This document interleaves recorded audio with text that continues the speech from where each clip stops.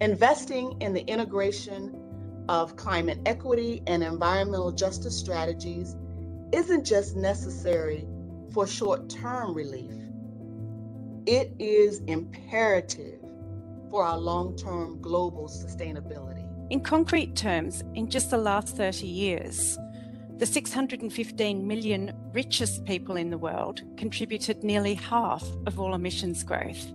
At the same time, 50% of the world's poorest people, that's 4 billion people, contributed just 6%, almost nothing. So tribal nations, if we think about it, really contribute a very small proportion of US greenhouse gas emissions. So what do you do? What do you do when that place, that landscape that identifies you as a people, that is central to your cultural identity, is swallowed up by the ocean or is dried up and burned to a crisp by wildfires in the Southwest? APP's core mission is to improve the quality of life and economic well-being of people worldwide. We've got to think about moving beyond the idea of inclusion to a space where these socially, culturally and traditionally marginalised populations, through our political systems, through the way that we work in climate finance, the way that they can lead the work that we do, the way that they're at the forefront of the work that we do in climate change. You have to build practical solutions for this work, whether it be at a national level, a local level,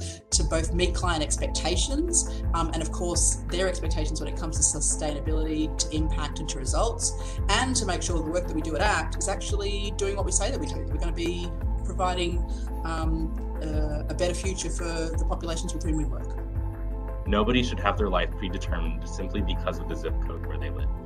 We need to plant seeds now so that generations yet unborn can flourish and be in good health.